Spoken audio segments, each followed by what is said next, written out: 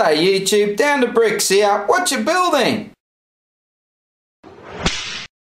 Got some Force Awoken Star Wars for you today, so how exciting is this? We have got Poe's X-Wing Fighter set 75102, comes with 4 minifigs and has 717 pieces. So let's jump in, check out those 4 minifigs.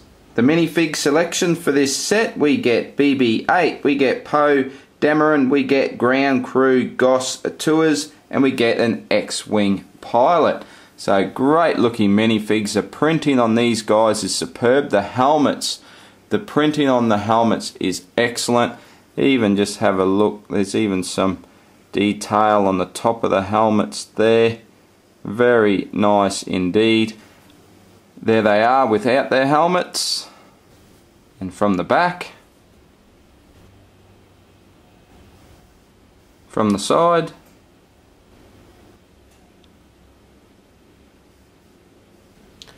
now I really like what they've done with this X-Wing. I like the subtle changes that they have made in the design, which of course still makes it look very much like an X-Wing, but has changed it up a little bit. The black and orange color scheme I think looks really sharp, and that printed cockpit windscreen is a very nice piece indeed. Now we do get numerous stickers to this set. So there's stickers here around the intakes. We have a sticker here, another one there.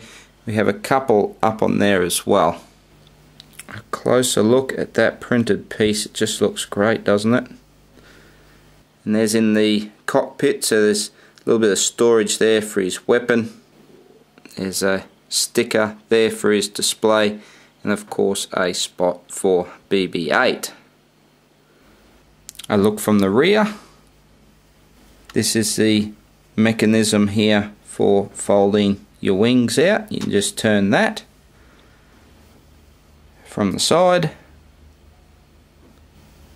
to be able to hold your wings in place, Lego uses twin rubber bands at the back there, and I know this has probably been mentioned quite a few times, but we do get them in a blue color, which does stand out quite a bit. I would have liked to see that in black or even red, but of course you can always just change those out yourself, but I suppose it would have been better to get a different color to start with.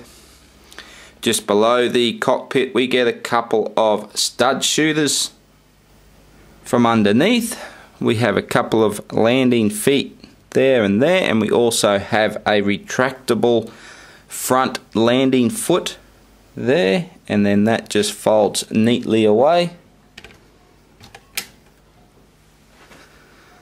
With this set we also get a little ladder to get up into the cockpit, and we also get a little maintenance vehicle as well. So that can carry the pilots to their vehicles.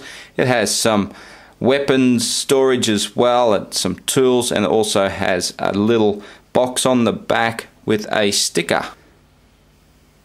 And in that box you can store your studs for your stud shooters. Well guys, it's not a Watcha Building review and comparison without a comparison. So there's only one set that this needs to be compared to, and of course that is the original X-Wing Starfighter. So this is set 9493, came out with 4 minifigures, 560 pieces, and it's from 2012. Now they just look awesome together, don't they? I really like the look of these two sitting together like that. Now I'm a big fan of the original X-Wing. Of course it's the minifig scale size, so a big fan of that set. If I had to pick between the two, it's very hard. I mean, I'm an original trilogy guy, so I'm going to go with the original one, but I really like this Poe's X-Wing. Really can't wait to see the movie. Really looking forward to that, I guess, along with everybody else on the planet.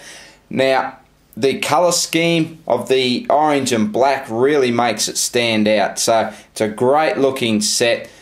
Well, I hope everyone enjoyed this Watcha Building review and comparison I had a whole lot of fun putting this set together. It's a great build, really enjoyed it. Recommend this set to any Star Wars fan. You're not going to be disappointed with it. It's very sleek, looks great, great for display, great for playability.